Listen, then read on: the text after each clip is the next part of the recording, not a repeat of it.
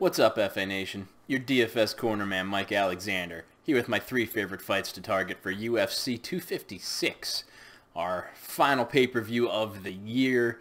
It's a good one, great main event with Devison Figueiredo taking on Brandon Moreno. Those guys turned it around in quick fashion, are getting right back in the octagon to face each other. But I want to kick it off with the people's main event. You've got Tony Ferguson making his return to face Charles Oliveira do Bronx. Great fight. You know, both of these guys are violence merchants of the finest caliber. Ferguson, prior to losing to Justin Gaethje, was on an incredible win streak in the lightweight division, the hardest division in MMA, in the UFC as well. So, he's MMA royalty. The guy just puts the volume out there every single fight. He gets cracked. He goes down. He does some chicken dances. But he's only been finished by Justin Gaethje, and that was in the championship rounds. So, the guy can take a beating. At some point, that catches up with him. It could be here. That is a major concern. It's getting to the point that he might get dropped one of these times and it's just not going to be there to get back up. And do Bronx also has some lethal BJJ. And, Ferguson, very good on the mat himself. But if do Bronx grabs hold of your neck and you weren't expecting it, it can end real fast. So I'm leaning Charles Oliveira's way. But both guys are definitely in play. You want to own both of them in your pool. And it's even possible that a stack here could get home if Oliveira managed to score enough and Ferguson won the fight, both with high volume. Next fight, I'm pretty interested in targeting. You've got Gavin Tucker taking on Billy Quantrill.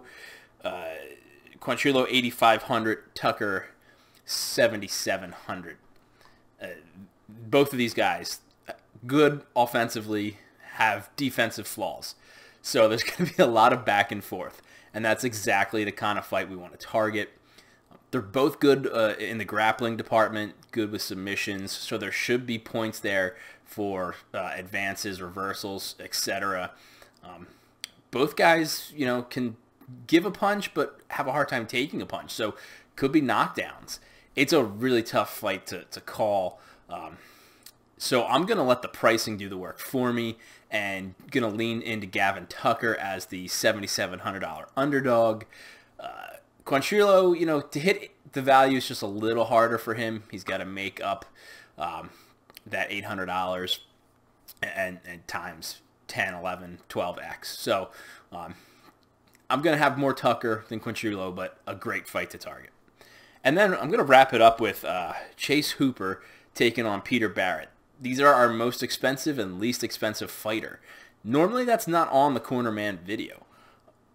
The reason is Chase Hooper, why it's being included here. Really young kid, has been brought along probably too fast. The UFC does that once in a while. They tried to get him seasoned and he got a little bit, but it was just too much too soon.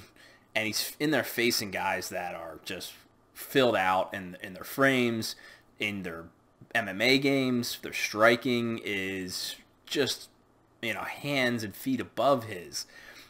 And he's starting to have a chin issue because he's getting into these wars time and time again. He'd been able to bail himself out with the jiu-jitsu for a while. Finally couldn't do it against Alex Caceres. And, he was a big favorite that night as well and stunned a lot of people.